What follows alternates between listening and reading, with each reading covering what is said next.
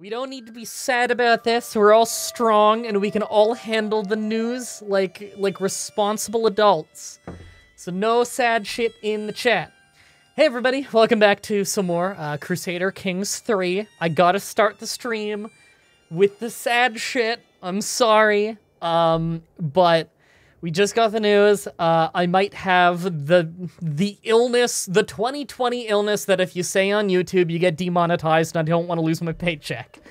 I might have it, the really, really quick version so that I don't waste all your time when you came for this Let's Play video, but it has to do with the upload schedule, is Fatima just got a call from her friend last night. Her friend said that they tested positive for the thing that shall not be named. We all know what it is. It's 2020.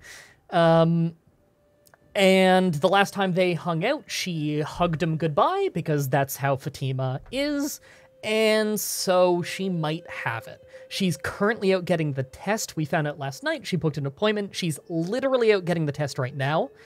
But we kissed last night. So, before we knew, obviously. So we might, if she has it, I have it. It's just as simple as that. We won't get the results for 3 days, I think is the estimate that Fatima was told. So we won't know if I have it yet. You're asymptomatic for a little while before you actually have it. And as many of you know, I'm immunocompromised. I have cerebral palsy and Ehlers-Danlos syndrome. I'm actually disabled.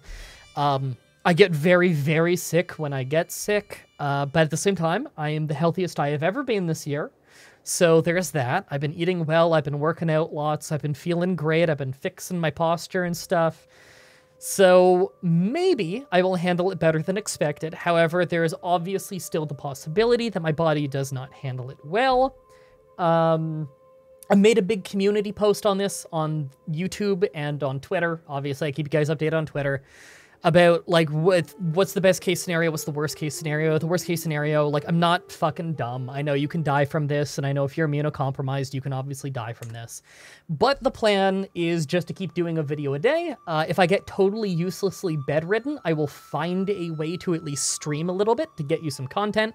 I know you're all going to say take a break. I know you're all going to say you don't care about the number. I care about the number. It matters to me. And I'm just a stubborn person. I am immensely proud that I have made a living putting out basically comedy every single day and trying to make people happy through their dark times, which is something that many people have said to me, because a lot of content creators I've watched helped me through dark times. And so, of course, I can make people smile while I'm going through a dark time. I've done that so many times. I've lost my house and continued to do a video a day. I've lost my dad when he walked out on us, and I still kept making a video a day.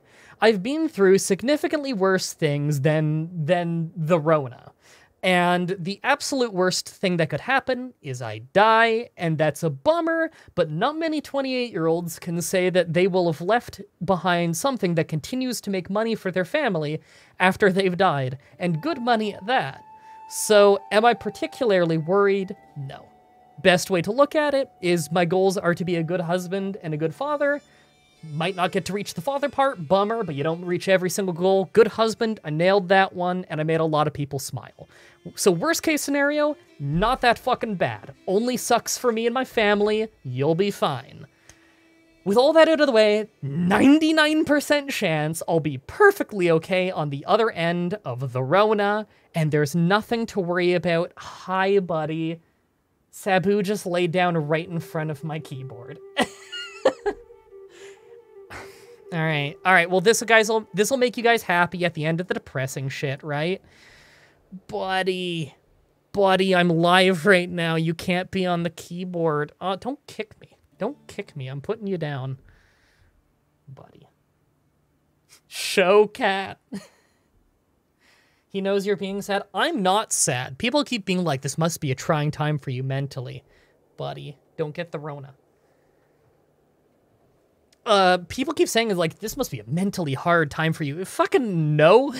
I've lived my whole life with disabilities and getting bullied and being treated like shit and losing my house and living almost my entire life below the poverty line. Like, off and on, family falling apart, moving house, massive debt. You guys think getting sick is gonna bring my mood down? Fuck that. I'm relentless. Let's play some video games.